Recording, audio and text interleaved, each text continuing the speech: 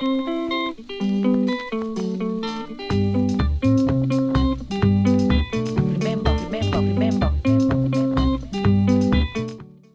my name is Cyprian Kiswili. I work with the Enda team and help in the design and development of shoes. So this month we are going to be making Lapatet shoes, and this is the first week for production of the shoes. And so I'm going to be taking you around the processes and the different stages of the shoe making process. So the first process is stamping of the straw ball boards. And after that, the straw ball boards are taken to the stitching machine where the boards are stitched to the upper parts of the shoe. This has been one process that we are actually so proud of it, because it's actually the first time that we are doing straw ball stitching right here in Kenya. And as far as we know, the straw ball stitching machine is that we have here at the factory is the only one that we are aware that exists here in Kenya.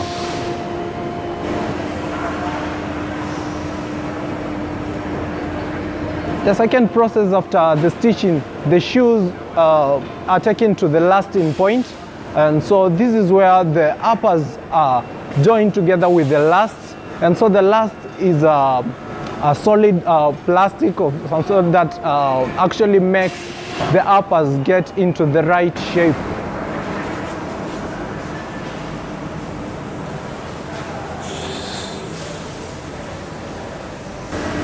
This that you see here is the heel lasting machine. So this is the next process where after the shoes come through the tunnel, so this is where the shoes are pressed. The heel side of the shoe is pressed squarely to lie very well on the last. And so that's the next process, which is the heel lasting, which is actually done by the machine and not by hand as the first process of lasting is. So the shoes continue passing through the belt, and the next process is the gauge marking. So basically what happens here, Tina right here with the gauge marking machine uses a pen to make a mark just around the shoe where the uppers and the midsoles are actually joined.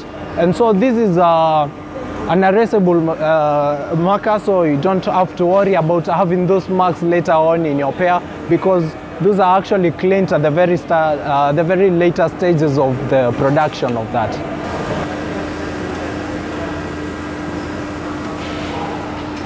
There are two cementing processes, and this is the first one where both the uppers and the midsoles are applied adhesive evenly. So this is done in a way that when later on you have your shoe on, it's not going to be detaching at some point. So this is going to be not so much adhesive on the uppers, or not so less. So this is done evenly on both the uppers and the others. So after that process, both the parts go through the tunnel for the adhesive to be cured, and after that now it goes straight to the attachment of the parts.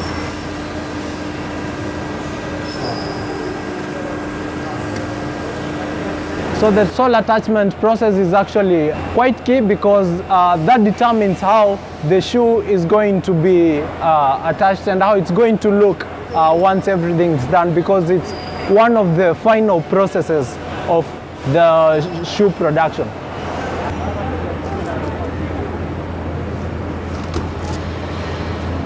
After the sole is attached, it goes through a cooler that cools the shoe, because the shoe had been through the heat tunnel, and so at that moment it's actually like quite heat, so it goes through the cooler. So now after all the processes, now the shoe comes down to the cleaning of any marks that had been made during the wool process. So that is cleaned up so that you can get the cleanest and the nicest set of shoes. And so we're so proud of the work that we are doing here, and we can't wait to get all the shoes done so that you can be running soon in the Lapatets.